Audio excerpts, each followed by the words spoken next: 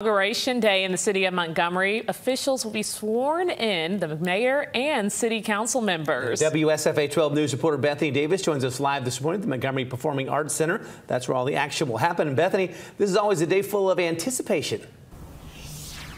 You know, a lot of emotions go into beginning a new term of leadership. So Montgomery Mayor Stephen Reed, along with the members-elect of the Montgomery City Council, will all be taking the oath of office today. This is Joe Geis, who's a member of the planning committee that's pulled together the ceremony and all of the events that have surrounded it. We know Mayor Reed will be taking the oath of office, beginning his second term of office. We'll also see a lot of returning city council members, but we'll see some new faces today. Absolutely. We have Julie Turner-Beard, Andrew Zemeski, and Fernetta Riley. They're all newcomers to the council. We have a theme for this inauguration swearing-in ceremony. Yes. Keep Montgomery moving forward. What do you hope that theme, what kind of message are you hoping that gets across? Well, I know that Mayor Reed's speech today will focus on a shared responsibility of our communities.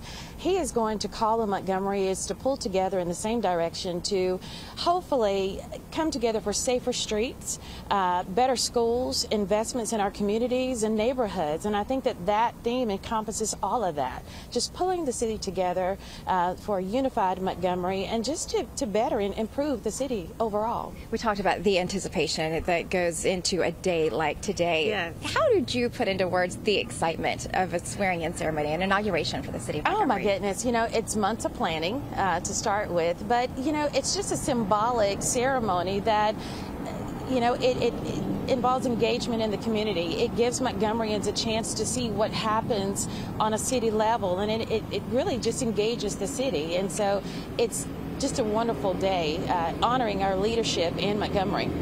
Not just a day, we've made a week You're right. of it. It's been a week of it. You're right, absolutely. A long week because of all the excitement and the emotions. So there have Yes. actually been some events that actually started over the weekend, guys, but those events are going to go all the way through today, even into this evening, to celebrate this new term of leadership.